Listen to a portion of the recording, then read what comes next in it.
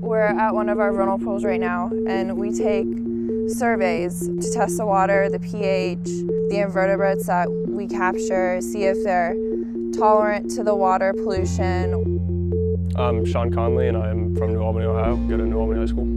This class has opened my eyes to environmental fields. I would definitely be interested in carrying on with something like this. My name is Morgan Fee. I'm from New Albany, Ohio.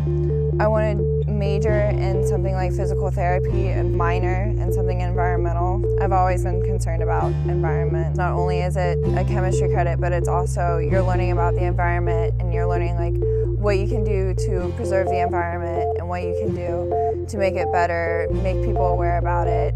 I would say definitely at least try it, because not only do you come outside for the people that like that hands-on learning experience, we do a lot of labs inside that have to do with what we do outside too. I enjoy coming out here and doing the vernal pool surveys, getting to learn about the world. It's the best of both worlds.